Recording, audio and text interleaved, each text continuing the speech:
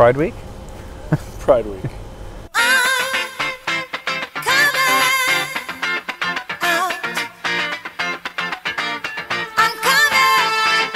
Hello. What's up, guys?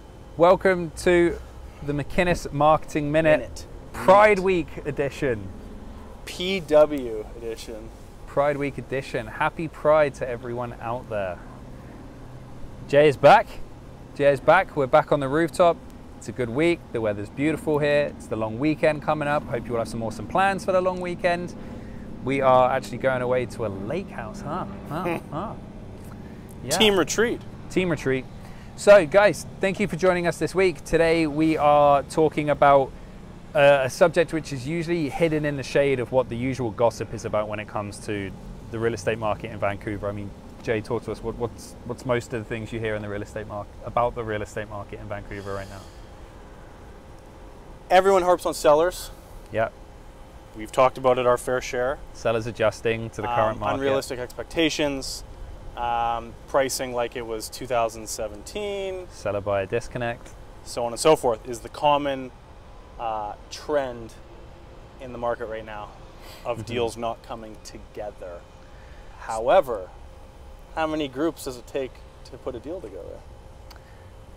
DOS. Neat. We did this before. We did do this before, so the people know. Yeah. So there's always two parties. There's a buyer and a seller, of course. And in this market, there's a lot of talk on the sellers adjusting to current market conditions. And that is, by the way, we're not saying that's not the case. That's very common. Very, very common and very, very true. That's true a lot of the time. There's still a large disconnect. But when it comes to a disconnect, there are two parties involved, and there is also a disconnect from buyers. I think we've seen pretty heavily,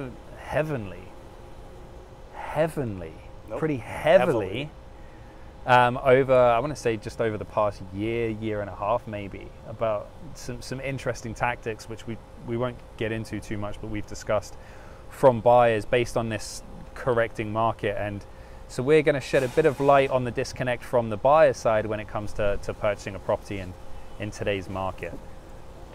They need a kick in the behind. Okay.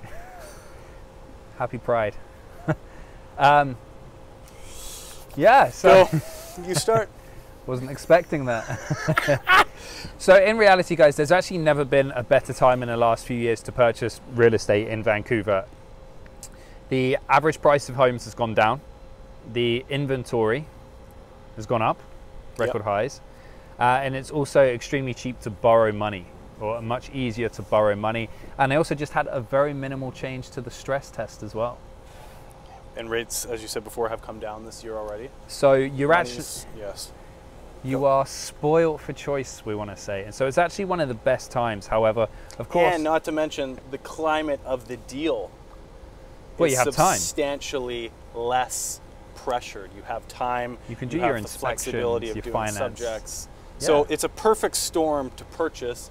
However, sales are at all-time lows. You know, we spoke about this a couple of weeks ago, why the all-time low thing doesn't matter. However, you do need to appreciate sales are low. So it's not just sellers with their expectations of yesterday up here that are causing that. There's also a disconnect on the buyer side. And their expectations of tomorrow. Yeah, so we hear a lot of the times sellers are selling their place, they need to adjust to the market conditions, they're looking for yesterday's prices. Then on the other side, we get buyers who are putting in offers based on tomorrow's prices, or where they believe tomorrow's prices will be. And so that creates an even further disconnect. If you have a seller looking for yesterday's price and a buyer looking for tomorrow's price, see that big gap in the middle of my hands? That's the disconnect right there. This bad boy. Yeah, and like Ben said, everyone focuses on sellers right now, as we have, but buyers, being the other side of the equation, can't just blanket come in and say, buyer's market, it's softening, I'm offering this. If you don't like it, take it or leave it. But you can, you just won't be successful. Exactly. So again, it comes back to, are you actually wanting to purchase something? So taking today's market value without any pressure from where you believe the market's, if you believe the market's going down 10% in the next 12 months, wait 12 months. Yeah. But you can't expect to come in and say, I'm giving you 10% because due to these economic circumstances that I believe in, your product's going to be worth 10% less in a year. Don't be stupid. take it now. You can do it, but you can't expect success. You can't expect to be well received on the other side. Especially, and ironically enough, like everyone's entitled to their own opinion, of course, but if you're following up, we've had a lot of conversations with people recently who are saying that they actually think the market's going to take a turn based on what's happening with the economic situation in Hong Kong, places like that. So should that be the case, are they then going to up their prices by 10% prior to that happening? No, they're not going to get success. It's the same sort of thing. And so you can't be bidding or offering based on what you believe the market to be. If you're looking to successfully buy or sell real estate in today's market, you need to be going on today's market value.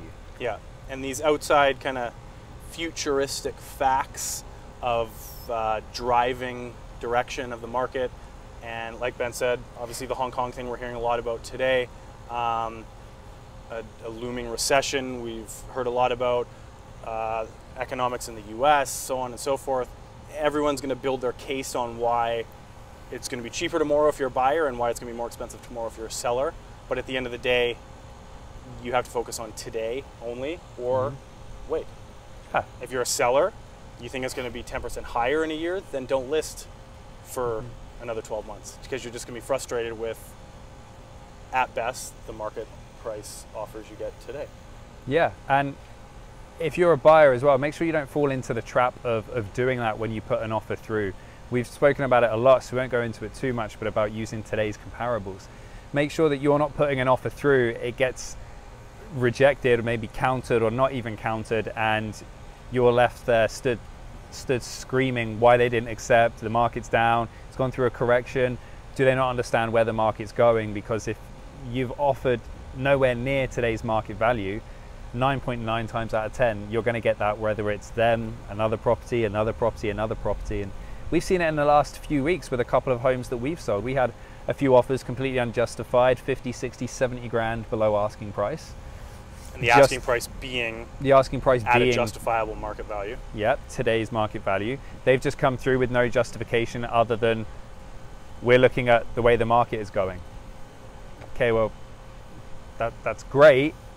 Good for you, but no, we're going to move on. And then lo and behold, what has happened with those same places? They've just sold at ask or very close to ask because they're based on today's market value. So you're only shooting yourself in the foot, because you're going to come through with that kind of tactic and somebody will eventually actually come through and offer market value because they understand that, and you're just going to kind of waste your time going back and forth on something which isn't going to be successful. Yeah, and I think a lot of people out there that, again, it's fabricated fictional beliefs of what's going. People are trying to pick the bottom, and if you're using that now as a buyer, you can't expect a seller to look at the market from your skewed point of view because you want something for cheaper that they have. But as a seller, also understand that it doesn't take 6 days, 7 days anymore to sell. And if you're listed for 30 days, that doesn't mean that if you've justified your number that you're way off. Or we're not talking about sellers today. We're talking about buyers. Okay, I'm sorry. Buyers. That's a whole other blog. So I think that pretty much wraps up our point without going on and on saying the same thing. Jay McInnes' favorite tactic. We will see you guys next week. Thank you for tuning in. As always, drop us a follow and comments are welcomed. Ciao for now. I'm not talking about sellers. See you later.